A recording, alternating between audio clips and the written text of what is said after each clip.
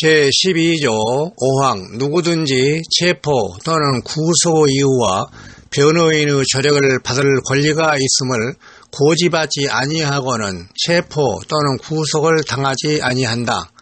체포 또는 구속을 당한 자의 가족 등 법률이 정하는 자에게는 그 이유와 일시, 장소가 지체 없이 통지되어야 한다.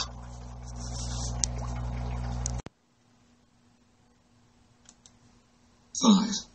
No person shall be arrested or detained without being informed of the reason thereof, and of his right to assistance of counsel, the family, etc., as designated by Act, of a person arrested or detained shall be notified without delay of the reason for, and the time and place of the arrest or detention.